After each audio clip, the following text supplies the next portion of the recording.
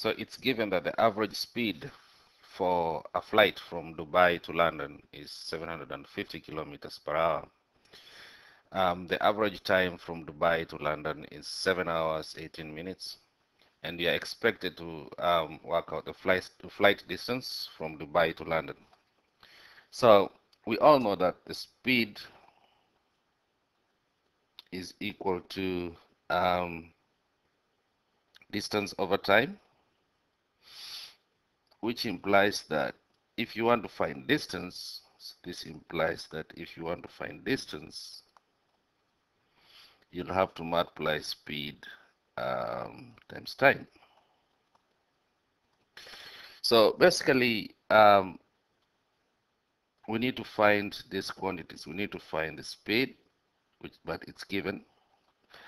I also need to find time, but it's given. However, the time that we are given is in hours and minutes, and therefore we have to convert it so it's just in 1 unit.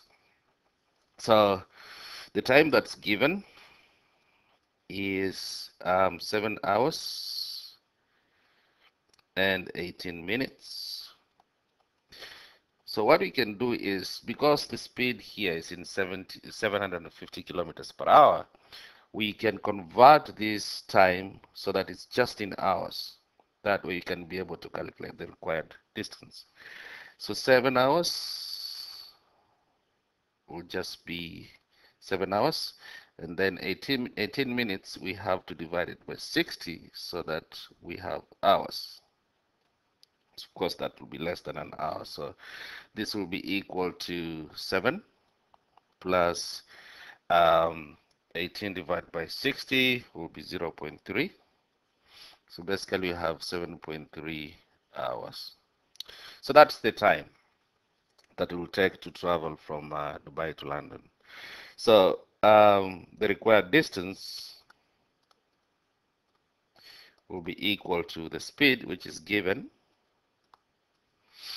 multiplied by the time, which we've just calculated, 7.3, not 7.5. And if you multiply those, you'll end up with 5,475 kilometers. Okay.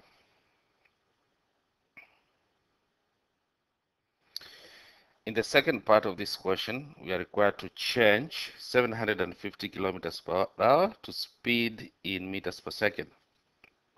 So 750 kilometers per hour implies that you're traveling 750 kilometers in 1 hour. So what we want is meters per second. So let's convert the numerator to meters. So we know that there are 1,000 meters in kilometers, so that will be 750 multiplied by 1,000, and this will be meters, over, well, 1 hour is 3,600 seconds, so that will be 3,000 seconds.